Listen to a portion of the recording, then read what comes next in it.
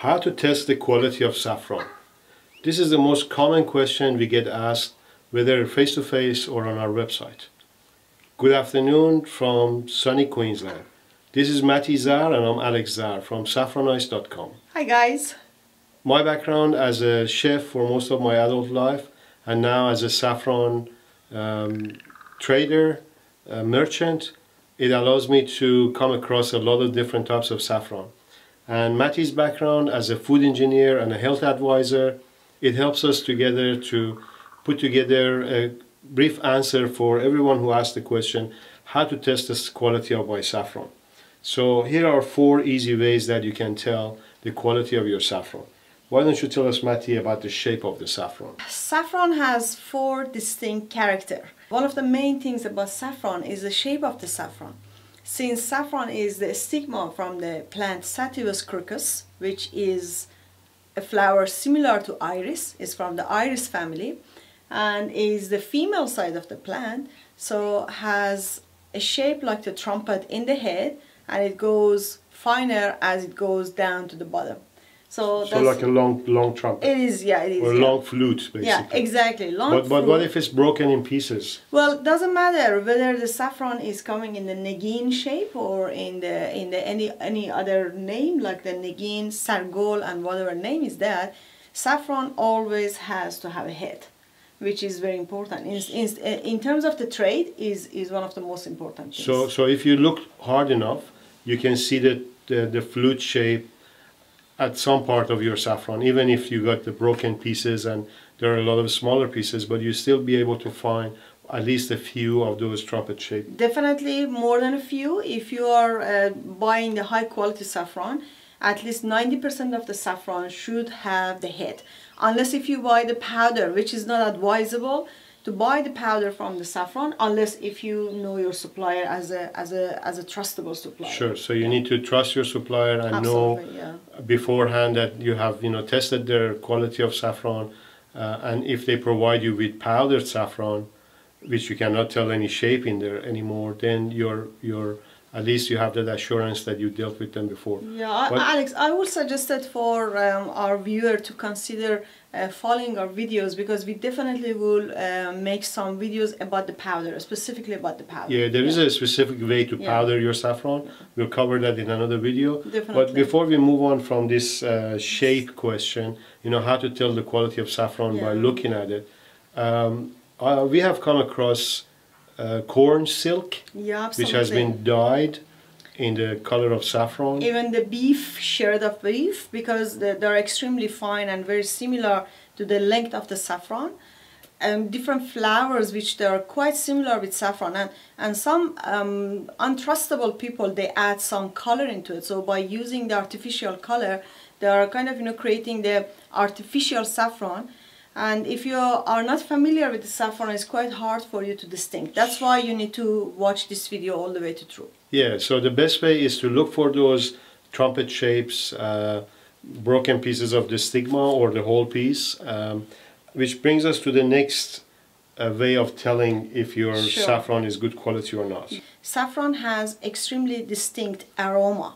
So it's a very flowery and it's very earthy. As I said, because saffron is the stigma from the flower, so carries the natural element of the pollen. So if you smell the fresh saffron, I mean the high quality saffron, regardless if it's really for the season or is that out of season, the high quality saffron always has to carry the distinct and beautiful aromatic aroma. So it's also very strong. It is relatively strong, but is not overpowering. So that's why if you use saffron with any other herbs, usually they are overpowering the saffron. Saffron usually doesn't overpower. But in terms of how to tell the quality of saffron by its aroma, you should always remember that a flower is like you're smelling the nice, beautiful flower. Well, let me share something with you. Out of 100 people that I opened a jar of saffron and I put it next to their nose and I asked them to smell it, out of 100 people, we usually get maybe about 60 or 70 different comments. So each person has their own way of translating what the aroma of saffron is. Well, Alex, I wanna raise the concern. I think it's coming because the majority of the people that we are dealing with, they're from Western culture. So unfortunately, they are not really familiar with the high quality saffron.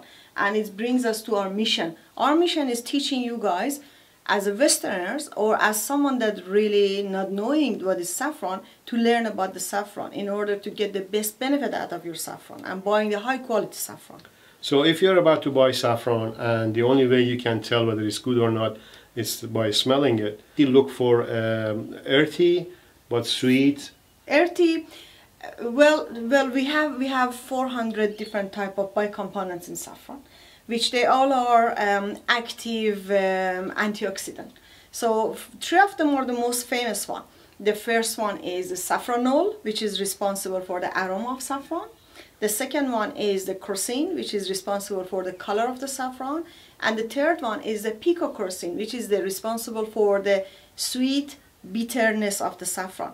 As you get the saffron as a fresh harvest, it is more bitter. As the age of the saffron goes further, the bitterness goes towards sweetness. So even by tasting a saffron, putting it in your mouth, you can recognize it. So before we move away from the aroma question, does the aroma change if the saffron is fresh or if absolutely, it's old? Yeah, absolutely. As we pick the saffron in the harvest, in new harvest, the aroma is far stronger than the color. Color usually is far lighter, is more kind of red, pinkish red. Yeah. As we approach towards drying the saffron and as the saffron aging, and this is all the condition that we kind of considering that is the perfect condition for keeping it in the cool environment and all those things that we are going to cover in the future videos. So as the saffron getting aged, through the aging, the component of the crocin, which is responsible for the color, is getting stronger. And the aroma? And the aroma also getting stronger. Oh. Because they are having a tendency of shifting to each other. Mm-hmm. So if you are not exposing your saffron to the light, to any type of light, and keep it in the same container as we put in it, right. So you will always have your saffron bicomponents almost intact. Yeah. Which would bring us to another future video of how to keep your saffron. Absolutely. So which we'll is get very to that. crucial. But before we go there, so the third way to tell whether your saffron is of a high quality or not is to do the color test and to see how it releases its color in a plate of water, for example. Sure.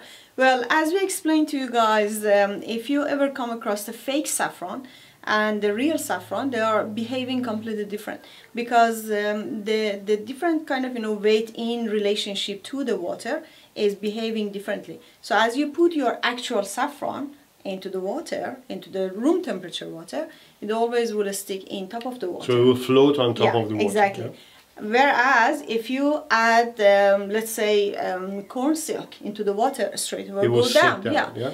Whereas the beef jerky, it will straight away goes down. So this is one of the main things for you guys to have attention. Another thing is, as you have, let's say you have 20 stigma in top of your glass of water. So you need to see the consistency of the releasing of the color.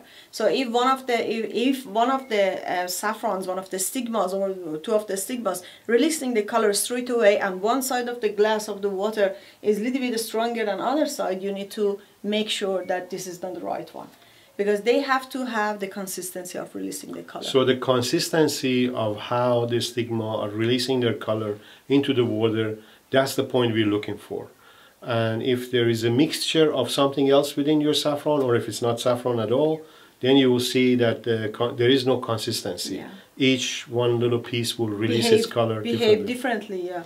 By the way, we mentioned that saffron will float on the water. Yeah. This is until it soaks the water to itself. Once it soaks the water to itself, it becomes a little bit like a jelly feeling under your teeth. And then it will probably sink down or float in the middle somewhere. Well, another important point is, as long as we are here, is saffron required half an hour to release the bicomponents in the room temperature water. So consider that. If you have your glass of water and you add your saffron into it, you need to wait for half an hour to get the full release of the color. Yeah, in the room temperature. Okay, but I have seen saffron release its color a lot faster. No, I'm talking about the full release, because I'm interested to kind of, you know, have a saffron release the color and the bicomponents, Okay. which required half an hour. Okay, Yeah. all right. By the way, we will come back to you with a full video of how to prepare saffron for cooking purposes as well as for medicinal purposes. But that's a future video. The fourth way of testing the quality of your saffron is the taste test. So tell us about the taste, Mati. Yeah, as I explained before, saffron, the bicomponents that are responsible for the taste of the saffron is the picochrosine. Picochrosine, as the name is indicating, is the combination of the bitterness and the sweet. So it's extremely fine line. It's not like kind of, you know, extremely strong. So you wouldn't notice it unless if you are the kind of, you know, sensitive person with the sensitive palate.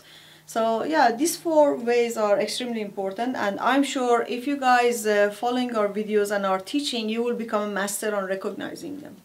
Okay, so just to summarize, the shape of the saffron, Yeah. the aroma of the saffron, Absolutely. color test, and Absolutely. also the taste of the saffron, which Absolutely. is a sweet, bitter. Sweet bitterness. Yeah.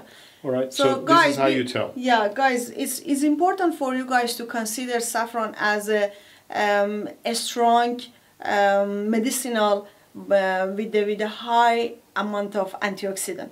Saffron contains 400 plus biocomponents, and they all are active antioxidant. It's very important. Cool. Thank you very much for your time. We hope you enjoyed this video. Right here we're going to provide you with a little promotional code. So if you are interested to purchase any saffron, please use this code to get your discount. And also always remember, we have a 30 days money back guarantee. We are the only company in the world that provides a 30 days money back guarantee. And knock on wood, we haven't had one return within thousands and thousands of customers. So we urge you to try good quality saffron and enjoy it. And guys, please don't hesitate to shoot us an email, send us a question, and we are more than happy to make the video for you guys. Thank you very much for watching us, Matty and Alex. Take care. Bye. Cheers.